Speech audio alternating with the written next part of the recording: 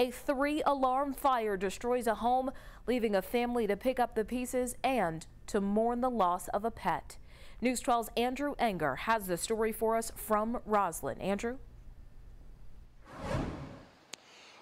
Well, there's not much left of this home here on Jefferson Avenue in Roslyn. In fact, we're assuming it will be boarded up relatively soon here. Now, we're less than half a block away from the LIE. We're told that the smoke from this fire could be seen for miles. Now, there was one person inside the house at the time of the fire. That person, we're told, got out okay. However, one dog has been pronounced dead and another is missing and feared dead.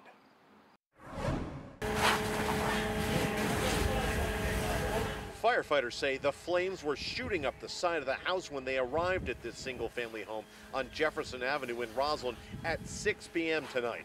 The flames moving so fast, it was quickly upgraded to a second, then a third alarm fire. Fire officials say one person was in the home at the time and was able to get out safely. However, a dog died in the fire, and another is listed as missing and feared dead. It's awful. We got to just lift them up in prayer. Roslyn, the community, surround yourself around them because they lost the house and dog. 17 departments responded to the fire, which officials say took about 90 minutes to put out. The home, they say, is a complete loss. Firefighters say today's gusty winds contributed to the high volume of fire and spread it quickly. The high winds definitely played a factor, as the chief had stated. They had some high winds blowing right down this hill.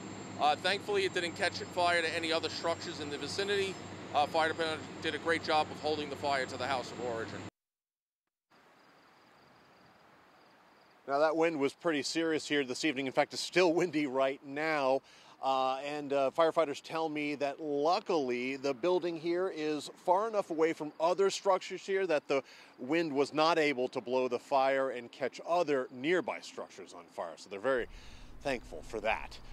We're in Roslyn. Andrew Enger, News 12, Long Island.